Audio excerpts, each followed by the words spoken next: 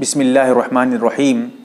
तलाक़ इद्दत यानी जब किसी औरत को तलाक़ दे दी जाती है, वो मुतल्लक़ा हो जाती है, तो उसकी इद्दत क्या है, कितने दिन तक इद्दत में बैठेगी जिसको तलाक़ दी गई है। मुकम्मल तफसील के साथ मसले की वजाहत कर दूँगा इंशाअल्लाह। इस बारे में कोई और इश्काल वगैरह बाकी नहीं रहेगा। ज़रा समझिएगा मसला क्या है। सबसे पहली बात, कुरान की आयत मौजूद है, वल मुतल्लक़ातु यतरब्बस्न बिअन्फुसिहिन्न थलासता क़ुरू। ये आयत जो है सूरह बकरा में आयत नंबर 228 खोलकर देखिएगा। अब ज़रा मसला मैं वाज़े करना चाहता हूँ क्या है नहीं है। सबसे पहली बात, अगर औरत अभी उसकी रुखसती नहीं हुई थी, शौहर बीवी अभी मिले नहीं थे, आपस में हमबस्तरी और जिमा वगैरह किए नहीं थे, तो अब अगर शौहर उसको तलाक़ दे देता है रुखसती से पहले पहले, यानी मियाँ बीवी से सोहबत जो होता है या फिर जो है हमबस्तरी होती है उससे पहले, तो फिर उस औरत के लिए तलाक़ के बाद कोई इद्दत नहीं है। कोई इद्दत, एक दिन भी इद्दत में बैठना ज़रूरी नहीं है, उसके लिए इद्दत ही नहीं है। अगर शौहर बीवी मिल चुके हैं, हमबिस्तरी हो चुकी है, उसके बाद तलाक़ दे रहा है, चाहे वो हमबिस्तरी के 1 साल 2 साल 5 साल के बाद भी तलाक़ दे, एक मरतबा भी अगर हमबिस्तरी हो गई तो अब उसके लिए हुक्म यह है, उसमें ज़रा तफसील है। वो क्या है, अब ये देखना है कि वो औरत जिसको तलाक़ दी गई है वो हमल से है या नहीं, प्रेग्नेंट औरत है या नहीं, पेट में बच्चा है या नहीं।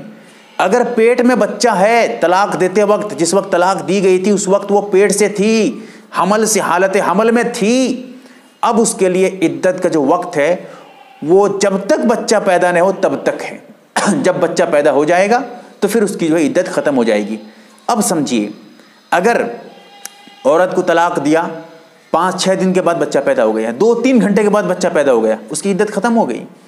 अगर तलाक़ दिया 8-9 महीने के बाद बच्चा पैदा हुआ तो उस वक्त उसकी इद्दत ख़त्म होगी जब बच्चा पैदा हो जाएगा, चाहे 8 महीना 9 महीने भी लग जाए।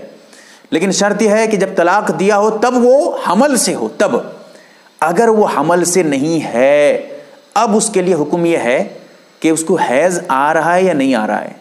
अगर हैज़ आ रहा है तो अब बता रहा हूँ आपको, अगर हैज़ नहीं आ रहा है एक मसला अलग है, वो एक तफसील है, वो बाद में बताऊंगा। जैसे कोई औरत जो है ज़्यादा उम्र हो जाए, 60-70 साल की हो जाए, हैज़ बंद हो जाता है, या बिल्कुल छोटी सी बच्ची है, 6-7 साल की 8 साल की बच्ची है जिसको हैज़ ही नहीं आ रहा है, उसके लिए मसला अलग है। लेकिन आम तौर पे जो हो रहा है वो बता रहा हूँ, जिसको हैज़ आ रहा है। अगर जिसको हैज़ आ रहा है उसको तलाक़ दी गई है, तलाक़ मुतल्लक़ा हुई है वो, अब उसके लिए शरई हुक्म यह है कि मुकम्मल 3 हैज़ इद्दत में गुजारी, जैसे कि कुरान की आयत मैंने पढ़ी है, मुकम्मल 3 हैज़। अब वो क्या है मुकम्मल 3 हैज़?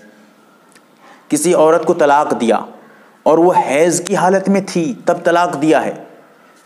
इस हालत में तलाक़ देना जायज़ ही नहीं है, गुनाह मिलेगा अगर औरत हैज़ में हो तलाक़ दी जाए। लेकिन उसके बावजूद तो तलाक़ तो हो गई। जब तलाक़ हो गई है हैज़ की हालत में भी, वो जो हैज़ अभी जारी है वो हैज़ तलाक़ में शुमार, मतलब उसका जो है शुमार नहीं होगा। उसके बाद फिर एक हैज़ फिर से 3 हैज़ गुजारना पड़ेगा।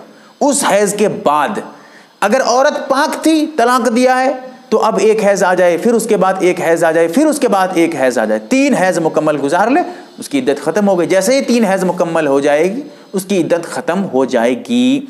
अब ये जो है उसके अलावा जिनको हैज़ नहीं आ रहा है एक मसला अलग है, वो इंशाअल्लाह बाद में मुस्तकिल वीडियो में आपको बताऊंगा। बहरकैफ मैंने कुछ बातें पेश की हैं, इस पे गौर फिक्र करें, बहुत ज़रूरी मसाइल हैं। अल्लाह ताला हम तमाम को सही समझ अता फरमाए। मैं ये मसला इसलिए बयान किया हूँ कि कुछ हज़रात ये समझ रहे हैं कि जब तलाक़ दे दी जाती है तो उसकी इद्दत जो है 3 महीना है, 3 महीना 10 दिन है या 3 महीना है। ऐसी बात नहीं है।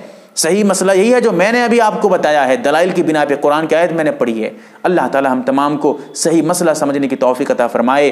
आमीन या रब्बल आलमीन। MARB दीनी मालूमात चैनल को सब्सक्राइब करें और घंटी वाले निशान को जरूर दबाएं ताकि हमारी हर नई वीडियो आप तक पहुंचती रहे। वीडियो को लाइक और शेयर जरूर करें और हमारी हर वीडियो आप अपने चैनल में डाल सकते हैं। नीज हमारे साथ व्हाट्सएप पर जुड़ने के लिए आप अपना नाम और मुकम्मल एड्रेस के साथ ऐड लिखकर मेरे व्हाट्सएप नंबर 8908939343 को मैसेज करें।